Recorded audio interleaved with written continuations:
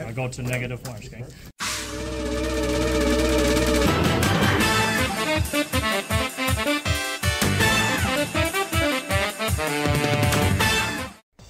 Hey everyone, this is Carb and I bring you another standard match. So today we are going to be taking a look at Shojodoji, and we're going to be seeing how it stacks up against a very old deck in the meta, that of course being Prison, Seraph Snow, whatever you want to call it, which I think has the opportunity to be a very interesting matchup for a couple of reasons that I'm sure I'll definitely detail throughout the match, unless I forget, you know, there's always that option. Anyways, we do have Prison going first, you know, kind of where Prison does want to be going. They need to get that turn 4 first. It's always very much appreciated because unlike a lot of the other grade 4 decks, it cannot actually ride into grade 4 on turn 3 even if it goes second. So just always going first is just better for Prison. Also, this interaction, you don't have to commit anything from board. You can just rest your Vanguard in order to set up your Prison. But moving over to Shojodoji, we do see them discarding an Unprecedented there for Ride deck, and we have, of course, energy charging those 3. And then, of course, grade 1, Shojodoji is going to be proccing here. Just checking those top 5 cards of the deck. One of them is going to be getting put to soul, and the other is going to get bound. So, looks like we only got 2 real targets there. We got the Kunai, who's going to be going into soul, and then the Izasaur, who is just going to be put into that bind zone. Definitely fine. I mean, effectively when you're playing Shojodoji, both the bind zone and the soul are kind of effectively the same waiting room a lot of the time. Like, you put the cards from your soul into the bind zone, so basically just putting them into the bind zone directly is just skipping a single step, so a lot of times it doesn't really matter. Anyways, we do see a heal trigger being flipped there on that first drive check. Of course, not doing anything since, you know, we didn't just take any damage. Pushing Prison to 1, just giving that 1 counter blast. So, gonna be riding into by discarding the what was I calling her? It's called like Citrine Yellow or something, or was I calling her Tangerine Yellow? I don't remember. I give her a funny name. It's wildly off. And surprisingly, I don't think anyone actually like called me out on it, so I might end up doing it again. Anyways, we see Prison also being able to do that hand rip, ripping out a critical trigger from the hand there, getting nothing off of the drive check. Now, of course, Prison hand rip isn't quite exactly the same as Shojodoji, you know, hand rip. They do have there are technically ways you can cycle your Prison for like cards from the drop zone, but those cards are effectively not very good. So once again, riding into the grade 2 Shojodoji here, we have, it looks like we just have, well, technically we have 4 options, but only like 2 of them are actually viable. We got the Kinran, we have the PG, who is also stealth, and then of course we do actually also have the Tsukuyodashi, who is going to be getting called out. And I think we're doing things a little bit incorrectly here. I could be mistaken, but I believe the card goes to the soul and not the bind zone when you ride it. I'll have to double check that. But interesting that we called this Tsukuyodashi. I guess we just wanted some extra pressure here, but just swinging it in. Gonna be hitting into an over trigger there at the first damage. Not really the greatest. Like, you don't want to be hitting your over trigger like this early on in against the Shojodoji match. You really prefer to be a more impactful turn, especially since this wasn't really a very good you know, rush turn here. And I did double check on that Shojodoji. I was correct. That Kinran should very much not be in bind zone right now. But what we should have done is called the Kinran maybe behind Vanguard, although that's like very bad. And then just put the Tsukuyodashi into the soul, and then it would have bound itself. That's probably why we got messed up on that, because we were thinking, oh, the Tsukuyodashi is going to bind itself anyway. So, you know, this does the same thing. But anyways, minor misplay aside, we're going to be riding into the grade 3 Seraph Snow here. Only 1 counterblast, but it doesn't really matter. Like, unless the opponent calls a full board, you realistically don't really need more than 1 counterblast. Effectively, like on your first grade 3 turn, as we're going to be seeing here. Calling down the, I already missed the name, it just popped up there, Citrine Yellow, whatever it's called. Gonna be, I almost said binding, imprisoning the Unprecedented from the drop zone, and then gonna be calling this Little Royale. okay, to imprison the Shojodoji. Definitely not terrible for Shojodoji because you can technically call these back, but the biggest problem is that, as we're seeing here, that is going to be eating up some of the resources from Shojodoji. And I know I haven't released my how to beat yet. It is on the way. I'm currently still working on it. Script is finished, so then we'll get that out soon.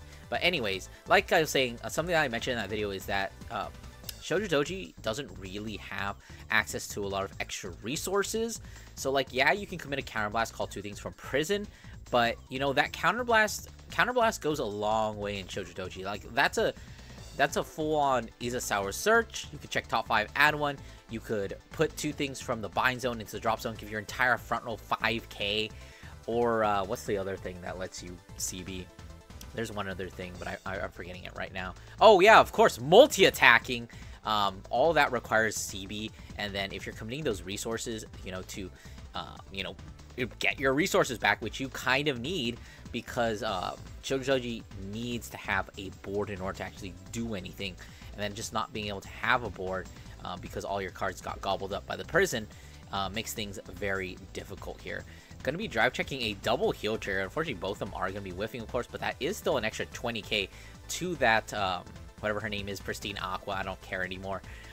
And that is also going to be a battle door, although it is at 38, so that's probably a 2-card guard anyway, unless you're PGing it.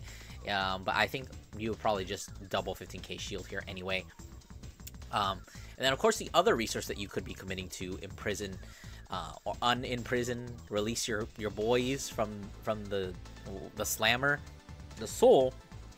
Also, not a great thing for Shojodoji, because you have to consider the fact that in order to actually, you know, set up the Shojodoji skill, you do technically have to effectively Soul Blast 3. Like, it's not as bad as Soul Blasting because you're putting your resources into the place where you can get them back anyway. But the fact that you do need at least 3 cards in Soul, and wouldn't you know it, Prison happens to be the one deck that can actually rip Soul out. So definitely going into that Pure Light is going to be a little bit of a nightmare for Shojodoji in this matchup. So we do see the one Counterblast being committed here, calling out the Unprecedented and the Shojodoji. Interestingly enough, not using the Unprecedented skill here might have been okay, because remember, his skill procs whenever he's called by a card ability, and of course, Unimprisoning is a card ability, so you could theoretically do that. But there is definitely some logic to not doing it, because like I said, you do need a lot of soul for things like the grade 1, grade 2 to call them back. And then, of course, you do need soul for some other things that I'm not remembering right now.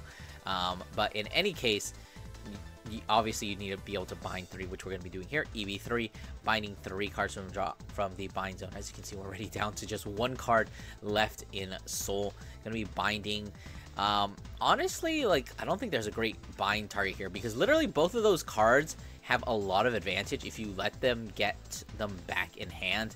That's basically, you're just giving them another 2 free cards into prison. So I think in that situation, you probably would have wanted to imprison the grade 1 and then maybe the grade 2 so they can't intercept. Probably just that.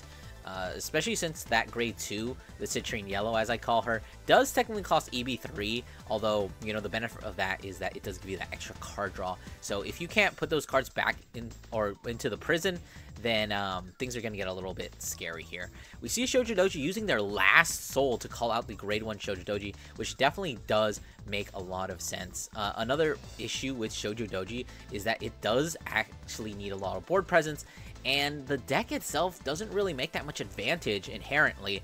Like, yeah, there's a couple cards that say draw a card, but most of the stuff is like 1-for-1s. And the fact that you need to be calling so many things and you have no way of just like raw superior calling outside of like the grade 1, grade 2. Like, yeah, you can have a bind zone, you think that's great, but that doesn't convert to raw advantage until you swing with the Shojodoji, at which point it's already too late, because you need to set up your board before you can even get to those cards. So like, swing right here, I guess as this example, swinging the Shojodoji, you're going -2 and then +2, so that's technically a neutral. You didn't make any advantage from multi-attacking. But speaking of that, swinging in the Vanguard, going to be calling out the Isasawa as well as the Kinran from the drop zone. Not going to be guarding this, seeing nothing off of the drive check there, just taking the 1 damage. Swinging the Isasawa with the Kinran, I suppose? Or what are we trying to do here? Yeah, you do have to swing the Kinran. Theoretically, you could call out the Shojodoji, but unfortunately, I don't think we saw the grade 2 that would have allowed us to, give an extra 5k to the front row units. So that means even if we do multi-attack with the Shojodoji off this Kinran skill, it's not really going to mean anything considering, it's not going to be able to hit a 13k base Vanguard, which is one of the reasons why Shojodoji does want to be going first a lot of times. Now, we do actually have the very nasty part of Isasawa, where he gets to put 1 card from the bind zone back onto the bottom of the deck, which is probably the best way to remove, cards, especially since there are a lot of decks in the meta that can record, cards from drop. So a lot of times just like putting them back in drop is like, okay, whatever, you just effectively retired them. This last swinging in at 31, we did put a total of 4 cards into Soul, so obviously that Unprecedented is going to be live here. Hitting into a defensive there, but it doesn't really matter. But of course, I think we remember to put the 2 cards from our bind zone back into our hand. But looks like we're gonna be hard riding the Pure Light here. I guess not having the security upgrade her, gonna having to counterblast the 1, and then imprisoning the entire rest of the board, imprisoning 2 more cards from Soul, and then giving Shojodoji a taste of its own medicine with 2 cards ripped directly from the hand. Definitely another thing that Shojodoji does not really want to, be happening, considering, like I said, Shojodoji doesn't make a lot of advantage. So being able to just like rip those cards out of hand, even if Shojodoji survives this, which, is kind of a toss-up because a Pure Light turn is still very scary. And I guess you can also consider the fact that, another thing that just popped into my head, the fact that Prison does have a lot of border controls, it also does shut down Shojodoji's defensive skill. Like, most of the time, they're not going to use the defensive skill because, like, whatever, it doesn't come up, like, who cares? But the fact that it's, like, completely gone is just really, like, it makes this matchup that much more worse. So, it looks like we imprisoned another one from the drop. Going to be drawing a card off of our Citrine Lemon Yellow Anade, I don't know, whatever these cards are called. We still have 1 counterblast, so effectively we do have 4 attacks here. Calling out the Aquas. Hopefully it wasn't the one that we, bound and then didn't put back. Not sure what we did end up putting back. But that Aquas, I believe we actually bound a second one, so one of the Aquas definitely went back to hand there. Calling it is going to be just imprisoning another card from drop. And you've got a Battle Door, so you've got 4 attacks here. I believe we are at prison capacity now, giving the entire front run extra 15k, and of course that extra critical. Shojodoji with, was that 5 cards in hand? Things are not really looking that great here, especially since things are going to be getting even more powerful with this first Citrine Yellow Lemonade, whatever her name is. Swinging for 35 already on her own. Wait, is that 35? Oh yeah, because it's plus 25, because it's for every 2 cards, they get an extra 5k. And of course with 10, that is plus 25. Gonna be taking that first damage. Definitely, I think the correct play, especially if you don't really have a lot to work with here. Unfortunately, not hitting a single defensive there. This Seraph is just gonna be PG'd, which is, definitely the correct play. Because this is probably the most dangerous attack, and you cannot afford to hard guard this. We see a critical trigger being flipped onto with that second check there. It doesn't really matter where you put it because these are both 2 damage. Only 3 cards left in hand from the Shojodoji player. Our only chance of survival realistically is like 2 PGs. Like even an Elementaria does it here, since your opponent does have triple drive. They can, you just play an Elementaria for free. But we did already play 1 PG here. And like not being able to have, unless we have that second one, things are really looking bad here. Actually forgetting to do our 3rd check here, but it looks like it's not really going to matter because those 3 cards are not going to save Shojodoji. But that is going to be the match. I hope you guys enjoyed. Don't forget those 2 things, like, comment, subscribe, and I'll see you guys in the next one.